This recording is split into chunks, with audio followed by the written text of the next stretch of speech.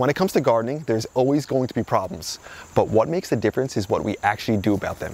This makes me think of one of my favorite permaculture principles, an old Bill Mollison quote, where he would talk about how the problem is actually the solution.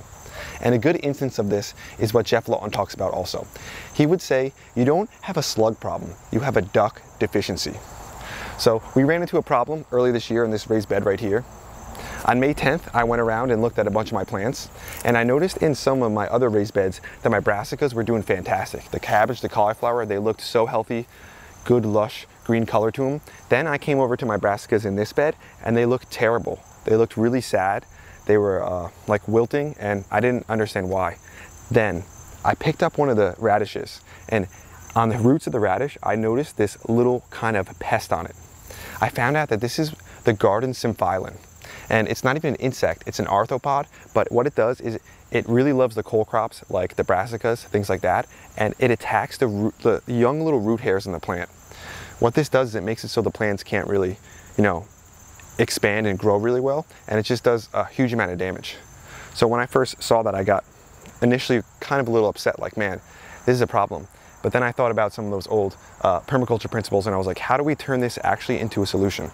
So what me and Tuck did was we went online and we learned a bunch of things about the garden symphylan, because there's another quote that we love, and it's about how the first step to doing better is to find out. So we found out and learned a lot about this garden symphylan, and through our learning, we found out that it actually hates potatoes, and potatoes can grow well in this location.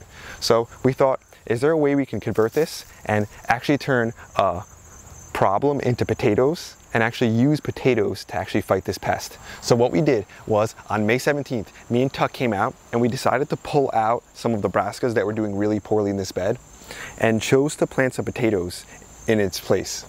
So we grabbed our potatoes, we decided we were going to plant them in about 3 rows, and I dug about 4 to 6 inches into the soil, placed my potatoes in the 3 rows, and then added a little bit of fertilizer and covered up my potatoes.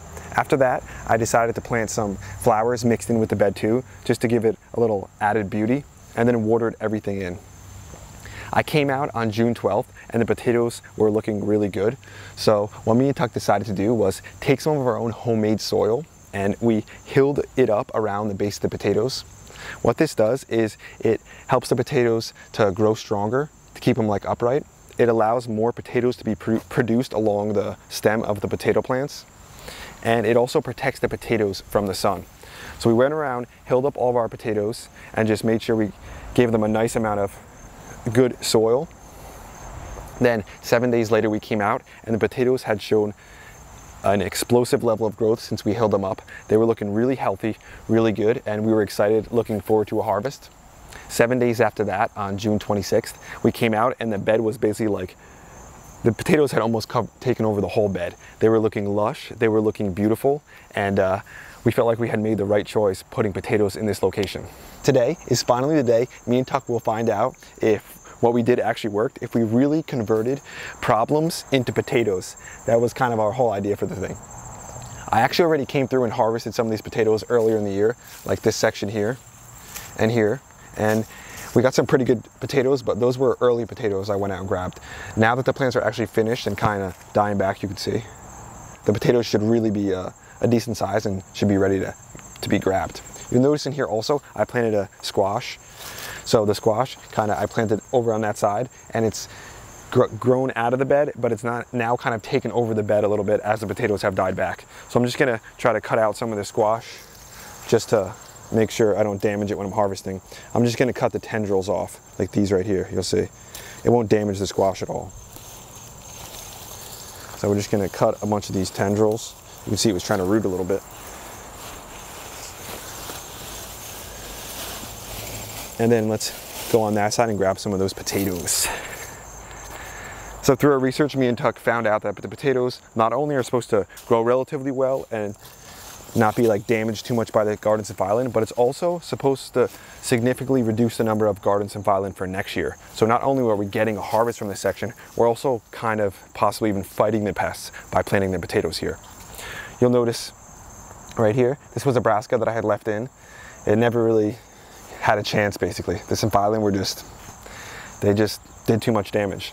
So one thing I'm going to be careful to do is when I'm harvesting this is I want to leave the soil in this location. I don't want to be spreading the soil in other spots and then spread some phyllin around. Even though they supposedly go deeper into the ground as it gets warmer, and they're really out majorly in the spring. So I'm just going to yank these plants right from here. I'm not even going to try to dig around them with a spade or anything. I'm just going to yank them up and see what we get. Ho ho ho! Let's see. Not bad. Not bad for the first potato plant. I'll lay him here. A lot of people had ideas on what we should do, and me and Tuck thought a lot about them, and we might try some of those ideas next year if we still have this issue again. But this isn't too bad for having plants that were getting decimated to being able to get some actual fresh harvests. Not the biggest potatoes, but hey, we'll take it. And there seems to be a pretty lot of them. We let the soil dry out a little bit too when we're harvesting, so the potatoes aren't super dirty. And this is only 1 square foot. Stack all those. Got even more. So we planted a few different varieties. There's one variety here, and I'll grab another variety right next to us. There's still some more plants here, but let's skip that one. We see that variety. Let's grab this one over here. See if we got some nice potatoes in this spot. And me and Tuck really wanted to make this video to just encourage people where don't let a few little problems spoil your whole year. Try to take a different perspective, like Bill Mollison says, and find a solution within the problem. Not bad. Not bad. Not as big as my potato harvest from a different section, but still pretty good. Keep digging through. So it doesn't look like this variety did as good as the one next to me. And then we still have another variety over here, which has kind of been taken over by the squash. Let me see if I can get this. I have a feeling this variety is going to do the best because these plants looked massive, big stems down here. Let's see what we got. Let's just pull it up. Oh yeah, these look nice. Nice looking potatoes.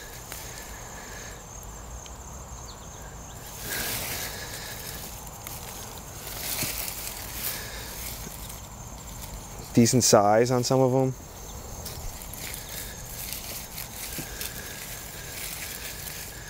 Really good stuff.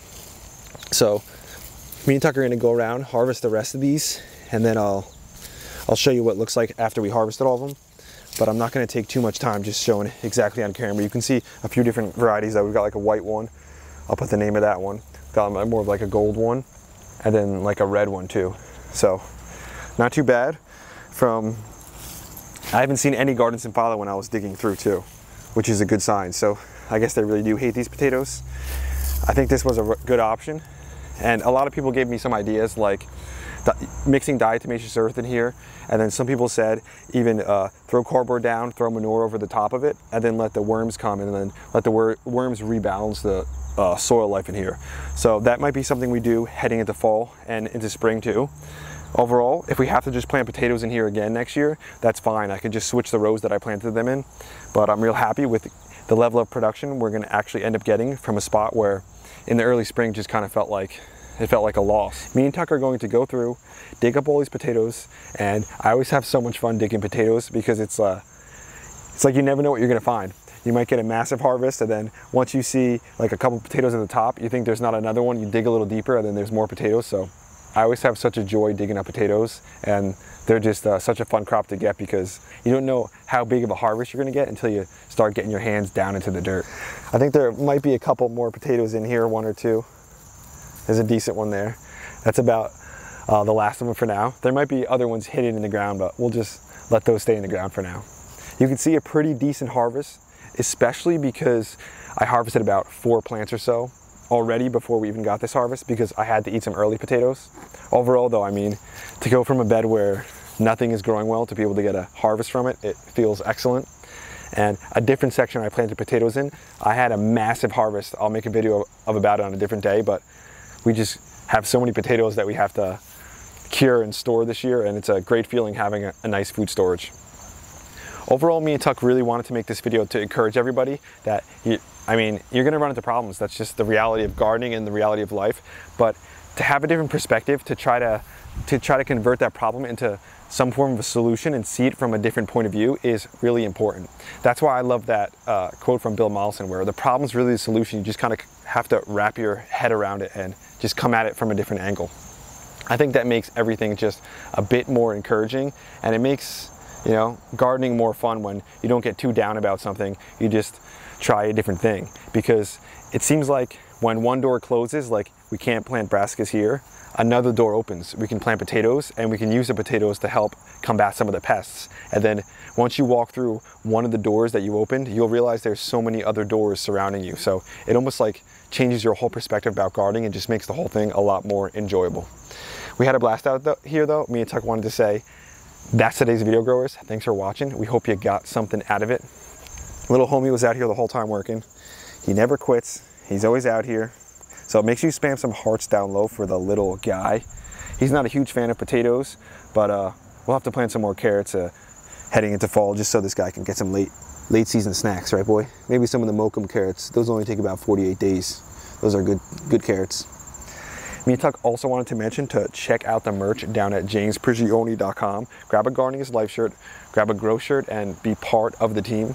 And we wanted to send a thank you to one of our new channel members, Kelly Anderson. Thanks for being a part of Team Grow. Thanks for having your hand in everything we're doing out here. Me and Tuck always have such a good time out here. We're trying to inspire you guys, encourage you to just keep growing food, even if you run into a problem. It might actually be a blessing in disguise. Seems like how problems really are. At first it seems like it's terrible, but then when you get to look back at it, you realize you learned a lot from it. I tried to make sure I kept all the potato roots and all the soil in here, because I don't want that issue spreading, but I did notice that on all these roots I didn't see any garden synphylum. So that's a really good sign, and we're hoping next spring we don't have as big of an issue, but I might just do a whole nother year of planting potatoes in this bed again, just shifting the rows, because you can't complain about a nice potato harvest. We had a lot of fun. We hope you guys did too. James and Tuck will be back to you again real soon. We